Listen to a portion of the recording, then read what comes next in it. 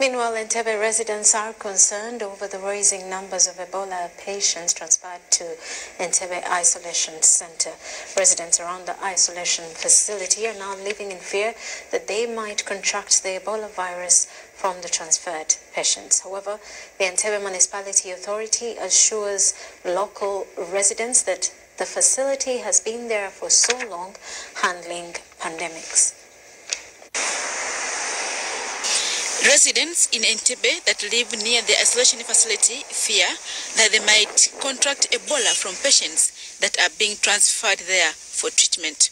Abarwadde b'Ebola bali mu bende naye ate ngenda kuwulira nti ate babaleeta eno waffe kitegeeza naffe bali mu pulaani eyagala tuggalawo okuzaawo muga ebintu bya bbeeyi kimu kya bbeeyi amafuta ga bbeeyi kati batonadda mu mugalo ng'ebintu bya bbeeyi ate embeera ejja kubeera mbi nnyo. We have had this isolation ward for a while. It was not just for Ebola, but for TB. It has been improved. It has been rebuilt. It has been revamped. So what I can comfortably say is we have no worry that anything will happen. We are not in any danger. We have no reason to think that there will be spillovers. They have called upon the government to keep and treat the patients in their respective districts. Nandigambye nti oba babakuumire nnyo mu ddwaliro okulaba nti tebatambula n'ababajjanjaba bennyini babeere nga beetooloolerawo wennyini mu ddwaliro okuba nti tebatambuza bulwadde obwo. Sisuubira nti ye Mubende gye tumanyi nti gye buli titeri malwaliro kubanga omuntu singa abadde ali awantu wamu nti basobola ositula abasawo ne baba batwalira n'asobola omujjanjabira waali n'alema tambuza bulwadde kuba obulwadde obwo butambulira mu mpewo.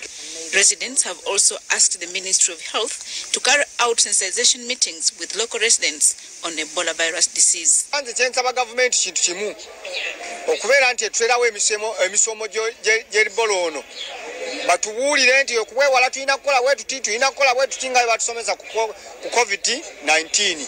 However, the mayor in the municipality, Fabrice Rulinda, responded to the residents by appealing to them to follow the precaution measures to avoid the spread of Ebola.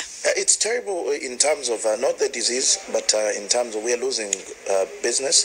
For example, you know that I had a festival that I was supposed to have in December, the Kusi Ideas Festival. We lost it because of Ebola. So you have international conferences that are being cancelled because of this, but we are hopeful.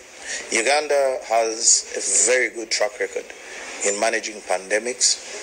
We have the best track record in the management of Ebola worldwide, and I have no doubt in the capacity of our health sector to ensure that this is also beaten. Currently, Entebbe Isolation Facility has 9 active Ebola cases.